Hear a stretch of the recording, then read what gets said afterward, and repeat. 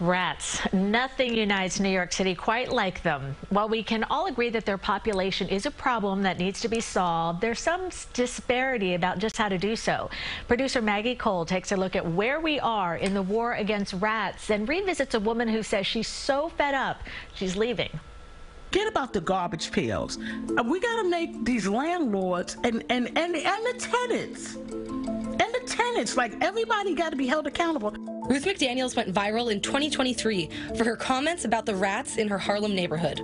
We've had rats the size of Crocs, just running up and down the street, like a Croc shoe, an average size 8, running up and down the street. But despite her viral fame, she has yet to see any improvement in the rat problem on her street. I'm not really doing data, but I do see increased rat holes in areas that there were none. So in my mind, they've expanded their territory. I'm Councilmember Sean Abreu, and I represent District 7 in Northern Manhattan. Abreu is a member of what many refer to as the Rat Pack, a group of council members who work to pass bills to contain the fast-growing rat problem. All of West Harlem, about 80% of my district, Manhattan District 9, is part of the rat mitigation zone. The zones he's referring to are locations that the Sanitation Department have deemed the most rat-infested in the whole city. This is based on data provided by 311 calls complaining about the rat problem. Citywide, we have seen a 60% reduction in the rat mitigation zone, but by partnering with Commissioner Tisch, we have seen a 68% reduction in rat sightings,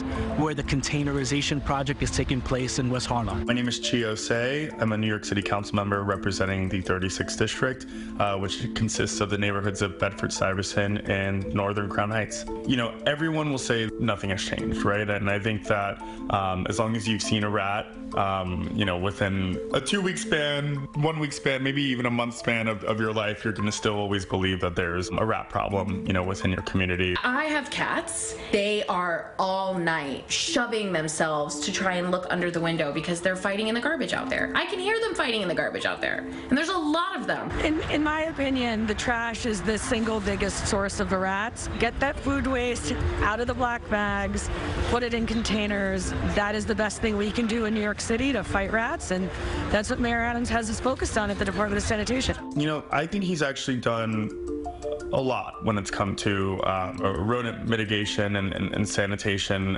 improvements. I don't think it's been happening fast enough. You know, where this admin did slip up is cutting that funding from some of these nonprofit organizations that were providing additional sanitation services. Sanitation is something that we see.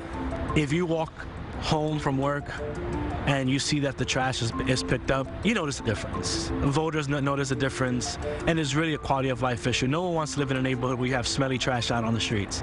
So how are residents coping? And I'm going to Atlanta because I want a better quality of life. It's just disgusting here. And what does the city have to say to residents still dealing with rampant rat problems? Help is certainly on the way. I just hope that they hear this, right? I think that we've been doing a lot within our office with rat academy trainings, distributing rodent-resistant garbage bins to neighbors, speaking about these solutions and hoping to convince people in terms of, you know, what the city is working on. And yes, it is taking long, but progress is being made. According to 311 data analyzed by CBS New York, citywide, rat sightings are down 13% from the year 2022 to 2023. But many residents still say they aren't seeing any difference. They're everywhere. I just see them all the time, so much that I'm like, oh yeah, wildlife. And I mean, they're aggressive. Yeah, they're becoming like ridiculously mutant and strong. No, I see them. I still see them. Right, as long as we are continuing to throw out trash within those black garbage bags, we will still continue to see rats within the city. I could sit out here with a high-pressure BB gun, take those suckers out all day long.